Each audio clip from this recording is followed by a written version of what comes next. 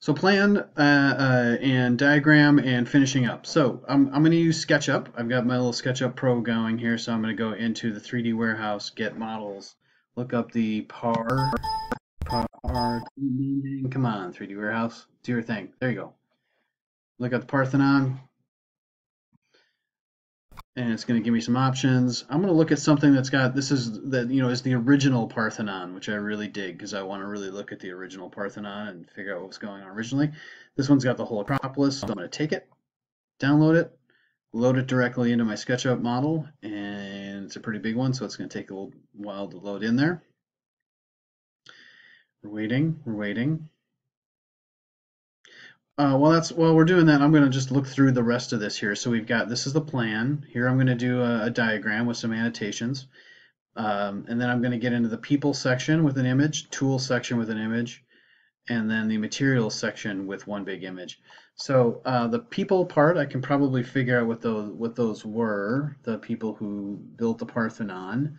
I'm guessing it was during the Athenian Empire. Construction began in Athenian Empire. This is the Delian League. Weird, but let's look at what's going on here. Early history, restoration. There's some stuff here about the building. Some stuff here. Let's just say I found a couple of paragraphs here about the people, and I'm going to copy that, and I'm going to double click into here, and I'm going to paste it there, and I'm gonna do that, and I've done that research. I'm gonna put an image there, and I am gonna look at ancient. Let's just say Parthenon people. So that's how I just put in the Parthenon with people in it. Um, Ancient Athens. Let's try that and see what we get for images. Yeah, there's some people walking around there. That's a pretty good image. Let's view that. Copy, paste. I'll slide that into place, and I'll right click on it to fit image.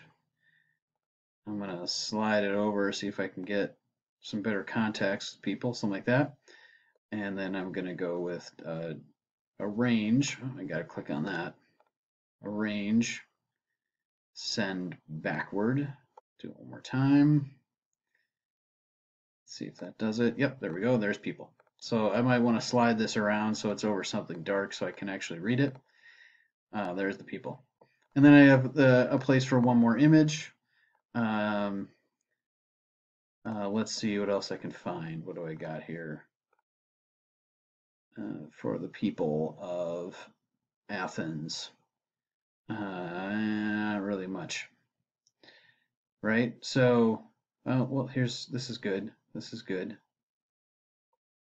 Ooh, this is a great one. If anybody's ever seen this painting, it's a great painting. Maybe I can find a good image of it. Raphael doing all the philosophers. I'm going to find a big image of it at some point, but for now I'm just going to take it, stick it in here, like that. I've done all my research, so I know what that's about. Arrange, send to back. Okay, silly thing. And then I've got this block of text, which doesn't read very well where it is. Slide it around a little bit. And we'll do this. Put it over these sorry people. And I'll do it that way. So, okay, I'm back in, and then I'm going to go back into SketchUp here. So SketchUp is giving me this little move tool when I bring something in, and now it's auto-saving. Come on, come on, come on, you can do it. We're coming back to it. So we're looking at the text here, the text there. I can maybe just grab from some other source again. Whatever, I find some text that works with that image. That has something to do with the people. So I've got some kind of annotation there. So what you're doing is you're taking your research and you're separating it out into pieces. So the tools, I'm going to try to figure out, it was probably stone, right? It was, or ancient Greece stone tools, something like that. So I go to images, there we go. Good stuff. I'm looking for something else. Ooh, look at that. What is that? This is interesting. View image. Let's try it. Copy, paste, into place I go. Hit it. Send back. Delete that. I'm gonna have to switch tools. I can double click on a text, double click like this, and then select all the text. Up here is where you can change the color of the text. I can change to black. Then I'm gonna go take some more text from other research that I've done, and I'm gonna look at this. No, I need more text than that, don't I? I need to get something good. Whoop. I'm not really taking text that's appropriate right now. You'll do that in your own research. I'm just doing this to get this done. So there we go. Tools. Need another image for that. Let's look at this. Copy. Paste. Control V is paste. Stretching it out. Fit it. Send back. Delete the gray. Put some text in there. And so on for materials. So that's what I'm doing. So let's go back and let's do our plan.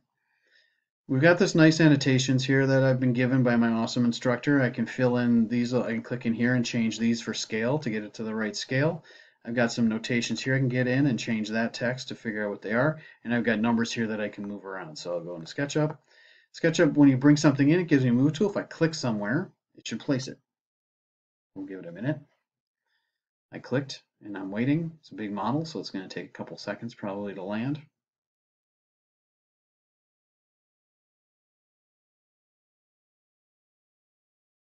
There we go. So, SketchUp.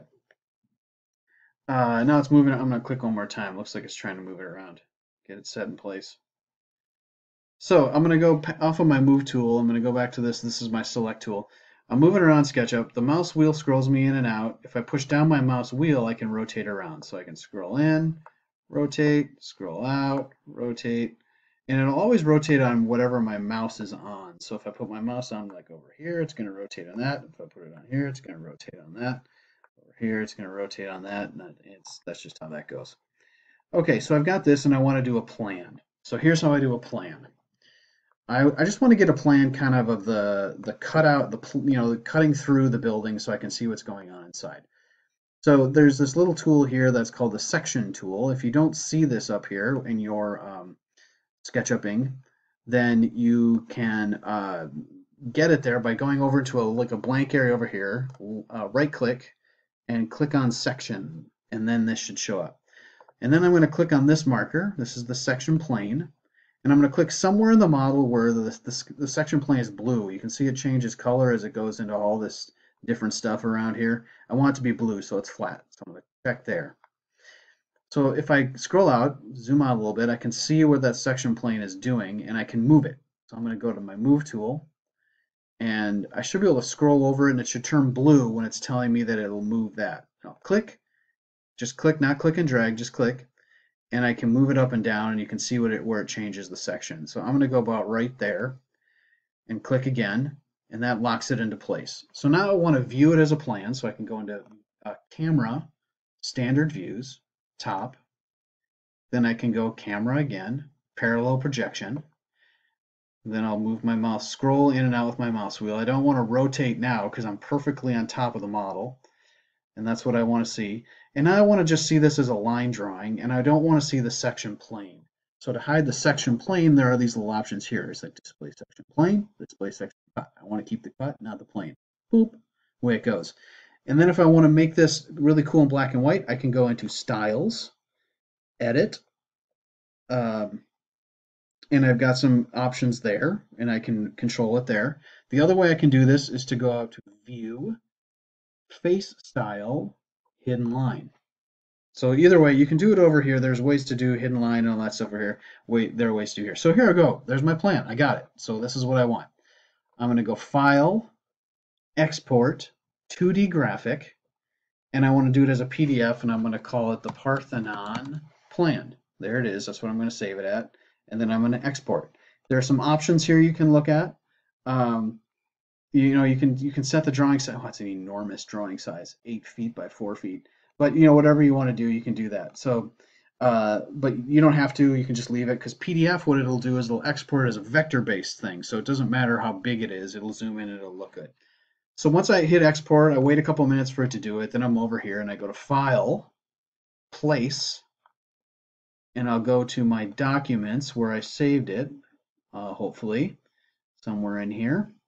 I've got it in here somewhere. Let's see if I can look at this. Look up here, plan. Parthenon plan, there we go. Open. It's going to ask me to place it. Yes, I want to place it.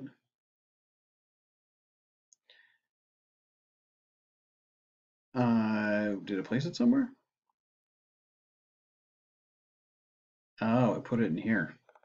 That's no good. That was not what I meant to do. So I'm going to do that again. File, place.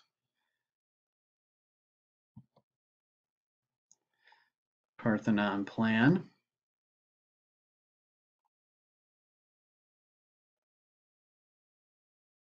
And there we go. So there it is. So again, what I want to do is shrink down the frame to where I want the plan to be, which is probably something like that. And then where's the other? I'm gonna have to zoom way out here to see that. Let's do that.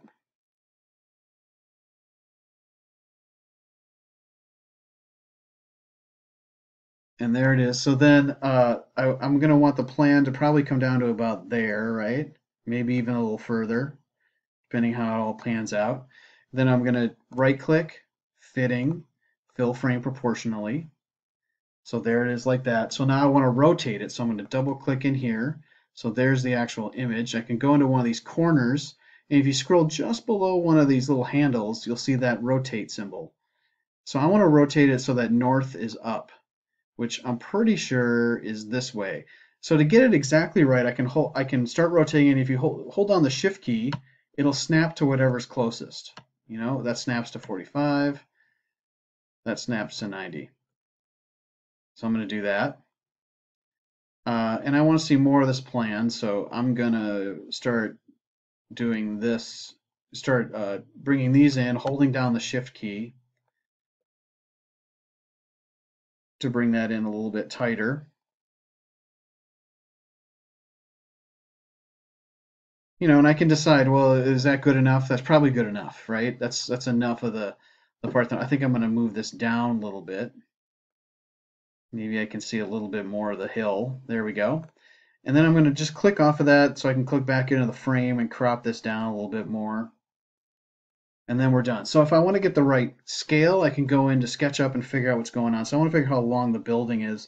It looks like my line here is, pretty close to, well, it's somewhere around maybe there to there is about the same. So if I go into SketchUp, I can measure how long that is. It's about 173 feet. So if I go back to InDesign and that says 200 feet, I'm going to say that that's pretty close. I'm just going to say that that's good enough for archaeologists. So then what I'm going to do is I'm going to move these numbers around. I'm going to do that.